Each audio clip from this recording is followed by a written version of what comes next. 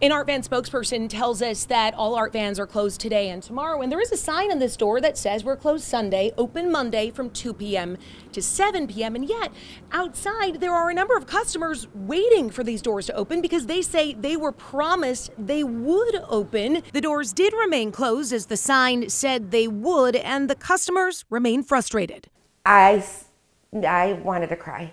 That's the way Heather Morris says she felt when she was turned away from Art Van on Saturday and told the furniture she bought just 10 days ago wouldn't be delivered as scheduled. I purchased a sectional, an area rug, a console, and an ottoman. When they said no deliveries, I asked if, am I going to get a refund?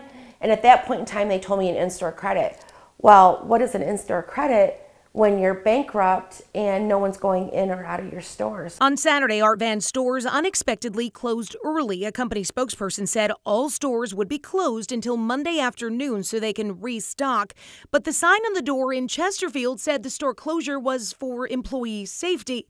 Morris says she just bought the furniture a little over a week ago and now says she feels tricked. The stores might have not known, but corporate definitely knew on the 25th what was going on. A delivery truck did end up showing up today at her house after all with a couch, but she says it wasn't what she ordered at all. So she sent it back, and now she wonders if she's ever going to see the furniture she bought or her money again. I'm a single mom and I'm raising 3 college girls, so $2,000 is a lot of money. People are still having trouble trying to track their orders on the website as well. So overall, it's been very frustrating when it comes to communication.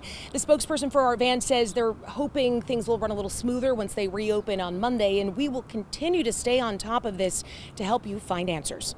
I'm Jennifer Ann Wilson, 7 Action News.